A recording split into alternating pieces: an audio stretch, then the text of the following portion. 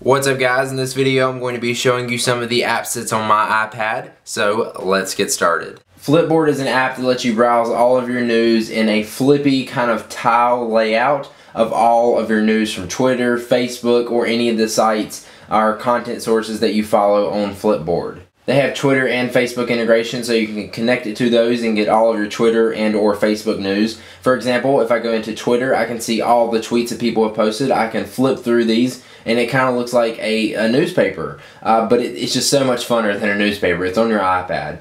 So let's say this story right here interests me. I want to tap on it. This is a story that someone tweeted. Up here I've got a little excerpt of the story. If I flick up, I can read the whole story on the web page it was posted on. I can go back here if I tap up in the left hand corner, and that will take me back to the view. I can also, if I wanted to tap onto a story and I wanted to scroll to the next one, just flip over and it takes you to the next one. This is actually a tweet. What it does is it takes all of your pictures, your links, your photos from your Twitter stream that people have posted and makes it in a really nice format that's fun to browse. It also works with videos, so as you see here, it's loaded up the video. I can go ahead and tap on that to play. Looks like it's a YouTube video.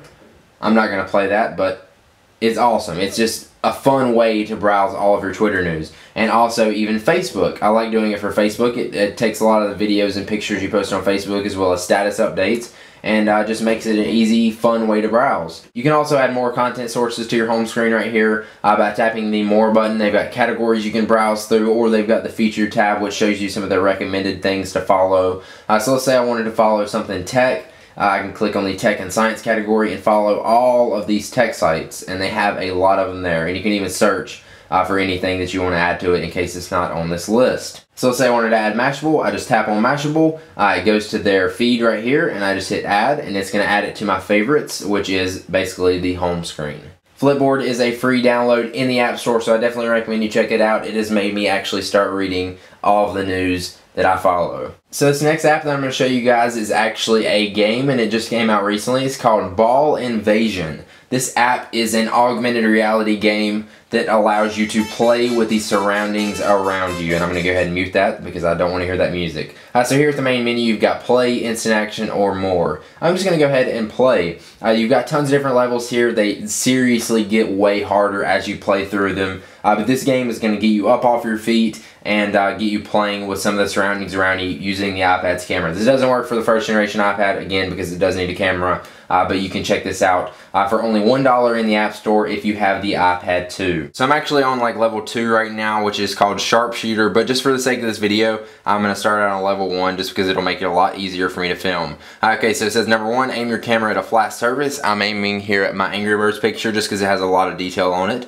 Tap to initiate the playfield creation. Now what you got to do is bring your iPad closer to the surface and then left to right, and it's going to fill up the bar as it gets a good look at your play area. So now as you can see, it's kind of got the little play area where it's going to go. And now as you can see, there's little balls floating in the air around my Angry Birds poster. So basically the goal of this is to tap the screen and it shoots a little ball, and you're going to try to hit the little balls that are floating there in the air to make them explode.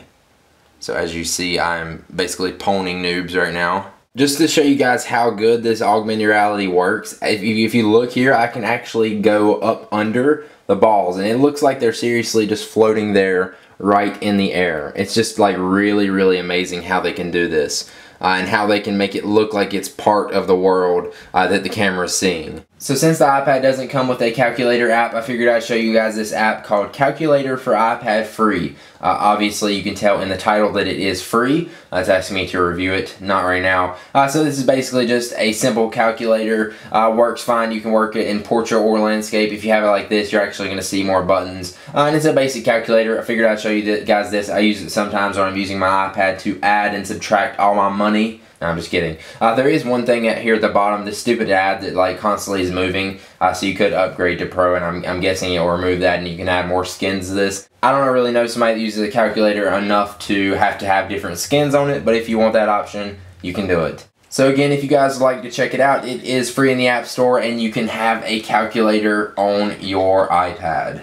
This next app is kind of a guilty pleasure of mine. It's called Words with Friends. I have the HD free version. You can pay $2, I think it is, maybe $5 or $3 for the iPad app. to get the ads removed. But this app is seriously addicting. Holy crap. So basically this is Scrabble. Except with Scrabble, you have to sit there in front of the board and you have to finish the game. You can't just come back and play it whenever you want to. I mean, you can, but it would be kind of awkward. With this, you can make your move and then your friend can make a move a week later whenever they want to, and then it'll be your turn. And it's just a fun, slow way of playing Scrabble. Or you can play fast if you're like me and you sit there wasting hours and hours of your day playing Words with Friends. It is a Zynga game, so it connects with Facebook, so you can play your friends from your iPhone, your iPad, and you can even play the ones that are on Facebook. For example, this is my cousin right here. He's on Facebook. So here's the game we have loaded up. You can tap in to Zoom. You can see all my letters I have here. It's basically just like Scrabble. You got triple letters, double word scores, double letters, triple words. So let's say I take this S and put it right here over this double letter score. It's going to make the word tires, and it's going to give me a double word score for all of this. So instead of getting 1, 2, 3, 4, 5 points for this for each letter, I'm actually going to get 10. So let's go ahead and play that. And there we go. And I'm actually killing my cousin. I have 279 and he has like 99, so I'm almost beating him by 200. These are the ads that pop up. They're actually really annoying. Sometimes they don't even load up for me, but again, you can pay $2 and do that and get those removed, but I don't really mind skipping through the ads. They have a chat button right here, so you can actually chat with your friend you're playing with. He's actually on Facebook right now, so it works where they can chat on Facebook and you can chat on your iPad. You can tap the create button right here to start a new game with one of your Facebook friends, a random opponent, a username that you already know, somebody from a contact list, or you can actually hand off the game to one of your friends to play it out for you. And then your games right here, so you can browse through all of your games. It tells you their move, like when it's on them. You can see all of your moves that you have pending. This app has push notifications, so when somebody makes a move and it's your turn, it will push notification and let you know. So yeah, go ahead and download Words with Friends. I would say I'd play with you guys, but I already have a lot of games going already, and it already wastes way too much of my time as it is, so I'm not going to do that. So if you send me an invite, I will have to decline it. I'm sorry. I just don't have enough time during the day to do that. So the next app I want to talk about is Netflix. Most of you probably already know what this is. In case you don't, it is a service that allows you to instantly stream movies and TV shows to your devices or rent movies to your home. The app is free to download, but you do have to be subscribed to the service to actually log in and use it. I pay for the streaming plan, which is like $7, $8 a month, and I love it. I seriously use this every single night. With the Netflix app, you can stream all of the instant stream content on Netflix, which means tons and tons of TV shows and movies and all that stuff. If you want to play something, we'll tap on Curious George. You basically just tap on it and it will begin playing. Just give it a second here, and it's loading up, and there we go. It's going to start playing. I'm going to go ahead and pause that before it starts playing because I am not getting hit with copyright. In my opinion, the movies are slacking a little bit on Netflix. There's tons and tons of older movies, but nobody wants to watch those all the time. But thankfully, they are adding a lot of new titles to Netflix lineup.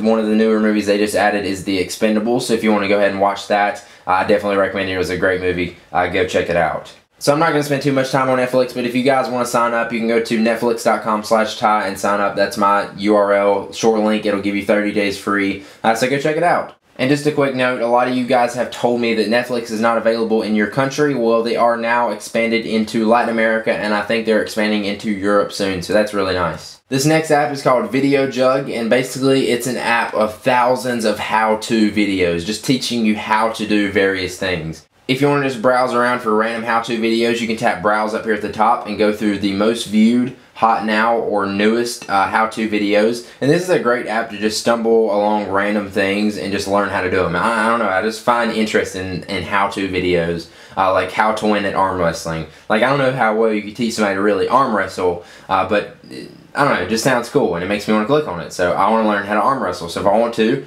I tap on it, I hit play, and the video begins playing. Hey, welcome to Video Jug. I'm James Lamont, and like any red-blooded man, So anyways, I'm going to pause that. Don't want to see that right now.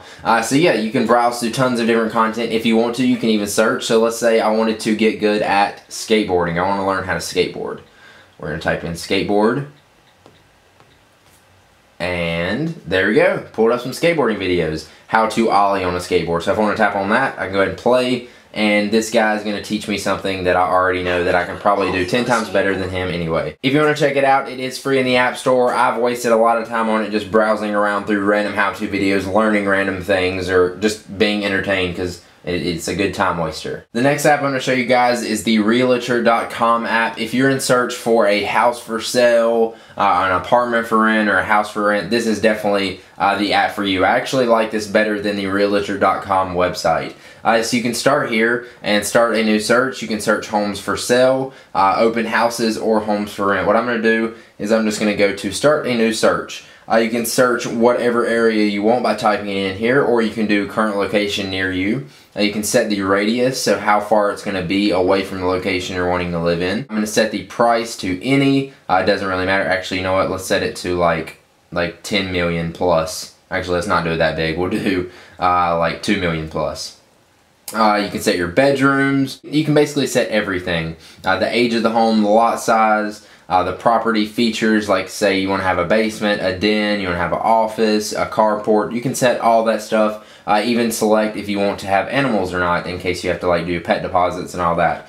So let's go ahead and hit search now, and it's going to give me all of the places depending on the criteria that I searched. So here's all the houses in my price range that I searched. Holy crap, I didn't know there was that many expensive houses. What I'm going to do is I'm just going to tap on one of these. You can see the overview of the house. You can see when it was listed, the broker. You can actually view it on map or get directions to the place. That's really nice. You can see the details of it, so you can see all the features here, all of the rooms, the laundry. Oh my god, this place has a lot of stuff. How many acres the land is, how big the lot size is. This is my favorite part. You can actually browse through the photos, and this is a really fun view. So if you want to, you can just scroll through all of these and see the house. Wow, that looks like a really, really nice house.